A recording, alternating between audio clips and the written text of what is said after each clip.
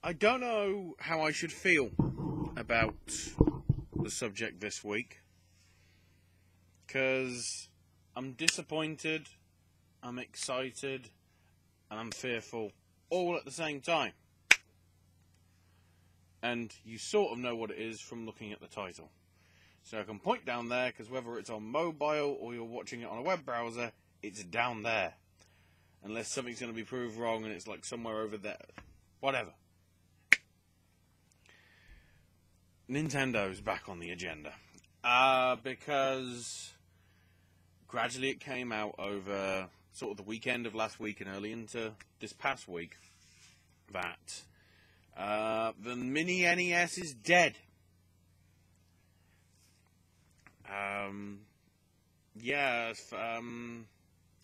Despite so much demand for the thing, it is discontinued apart from the stock that does exist and is around.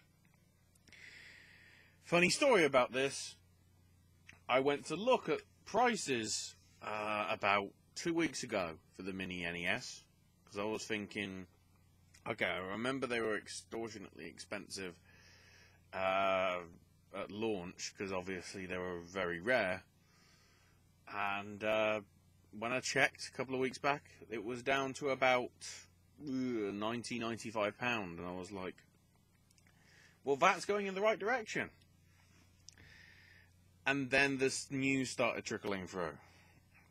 The US version's cancelled.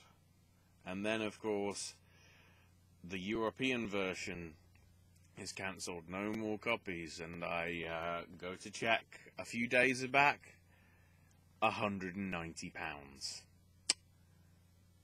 I understand why they're priced that much, but part of me is also like, think about it. All these units were bought for £60 or regional equivalent, depending where they've gone. Some of the European ones somehow have managed to end up in Thailand, from what I can tell from Top Hat Gaming's YouTube video mentioning the thing. And there it's going for about $450, and that is currency conversion wise like US. And the ones that did manage to stay, at least in Britain, have now obviously gone back, doubled in price to extortionate values. Which I understand, because it's a high demand thing, so people will want it. So what I'm recommending is nobody wants to buy it, so then I can get it cheaper. That's a bit egocentric. So the likelihood is I'm not going to get even one anyway, because rumor mill shit has come out.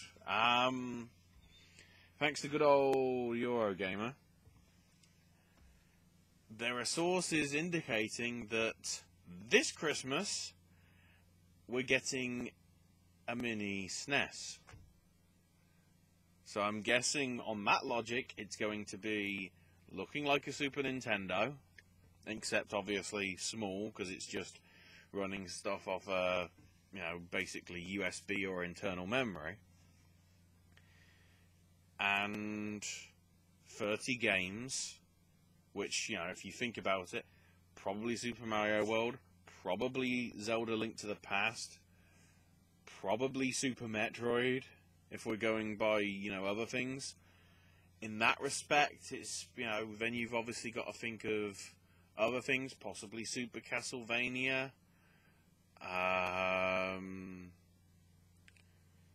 trying to think of some of the other big games, possibly Donkey Kong Country. All these, ones I'm trying to think of off the top of my head.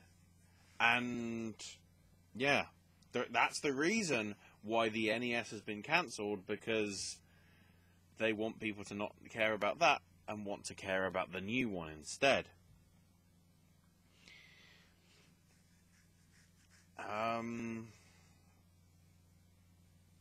But the rumour has it that they're going to be producing these more than they were with the NES. I think they realised they were never going to be able to cope with the demand for the NES, for the plans that they had, because they thought it was going to be a niche thing, not realising in this financial climate, not everybody has I don't know, £300, $350 to spend on a Switch.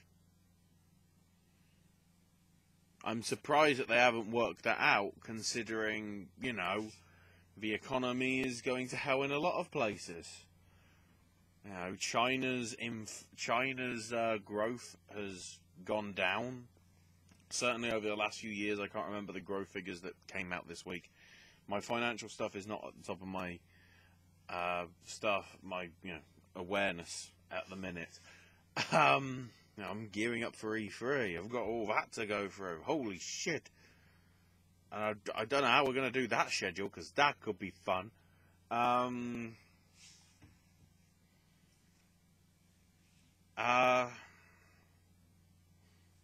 So, I mean, with the promise that there's going to be more available, with the indication of it, well, the indicator is that they're going to be producing it. All they're indicating is a greater level than they did with the NES. That isn't saying much when you think about the fact that there was like 90% of people that wanted the NES and only 10% that got it.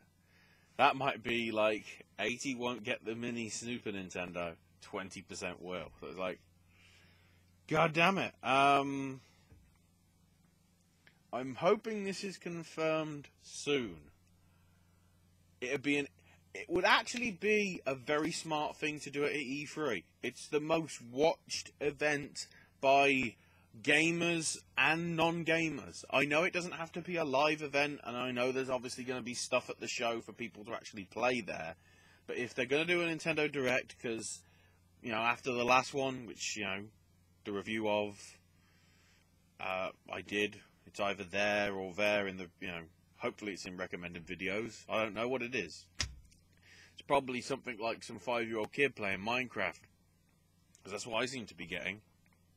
And watching people swearing about video games, and it's like, have you seen this video of a 5-year-old kid going, wow, in Minecraft? It's like, yeah, that really reflects what I'm watching, doesn't it?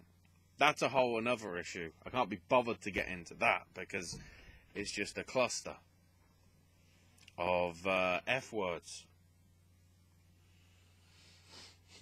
Can you see I'm trying to clean this up so it doesn't get in restricted mode, even though it probably will be because I'm talking about video games. It's too confusing. I'll let other people cover all that stuff because it's complicated as shiitake mushrooms.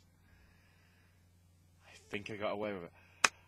So yeah, the possibilities of what games could come on that mini Super Nintendo is really good. Hopefully then, the interesting thing is if you had like something like Gimmick, which is a fantastic game, but only like it's obviously got a niche thing because of the whole speedrunning affair, because some of the Japanese guys are awesome with it.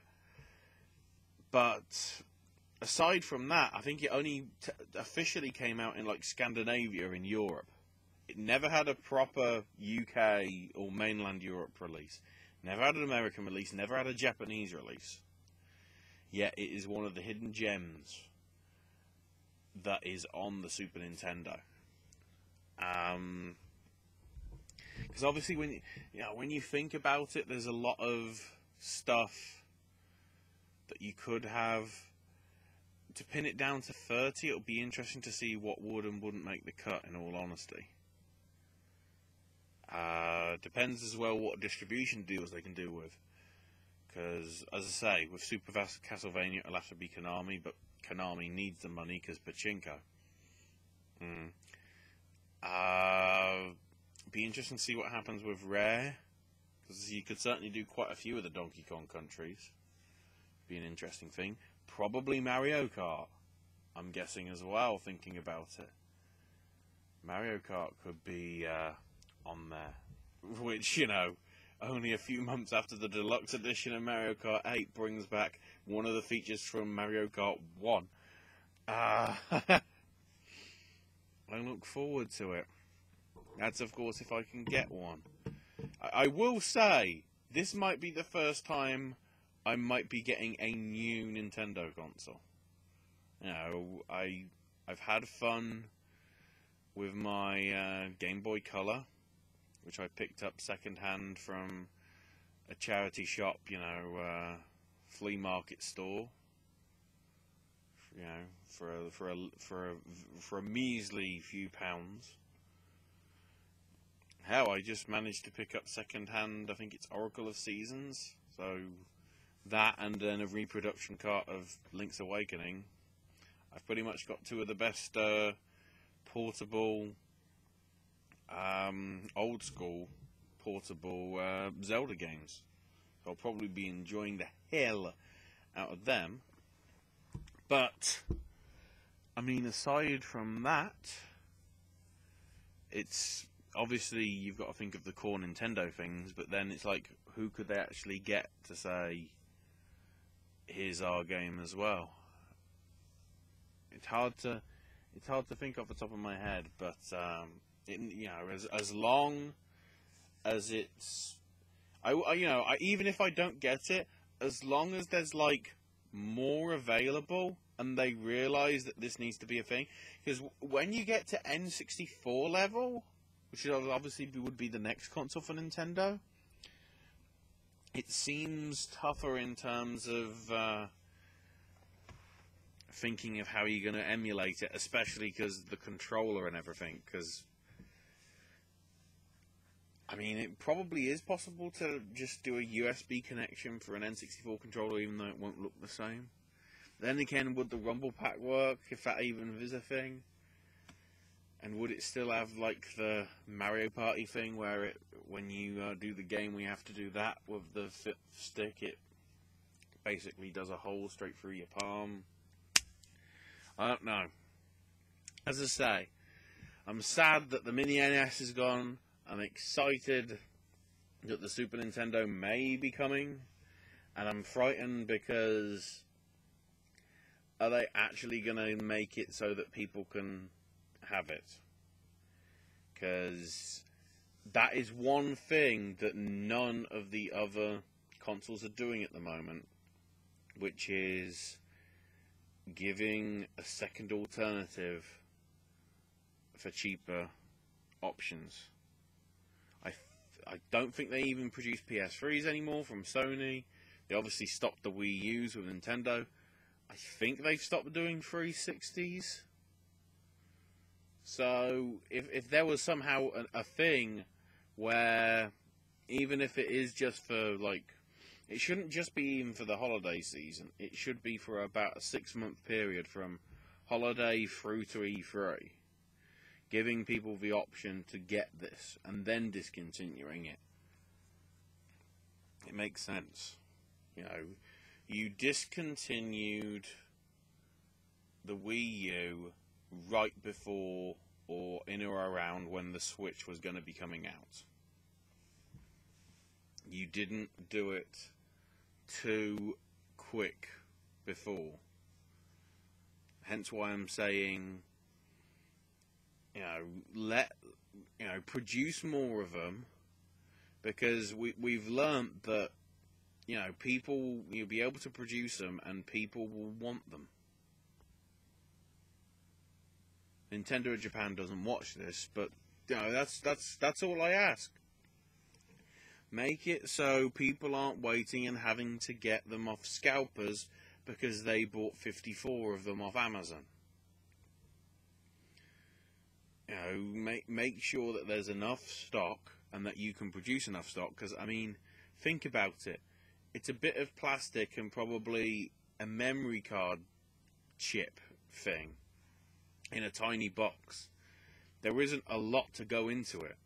I'm pretty sure for the £60 that people paid for that mini NES, there's quite a bit of profit there in terms of obviously the cost of production per unit, especially if they are ROMs on it that people are playing rather than actual physical cartridges. There's a heck of a lot of a markup. Is it worth realizing that you've got all that money from that markup and just producing enough, because, you know, if you're going to charge £60 for it and it only costs you £10 to make, you're already making 6 times the money with every single unit purchased. So for every one that somebody buys, in theory, another 6 could be made. That's what led the PS2 to be successful. That's what led the Wii to be so successful. That's what led to what led to the success of the 360. Don't think you can just produce a set amount and think everyone will be satisfied. Let the market tell you when it's had enough of a console.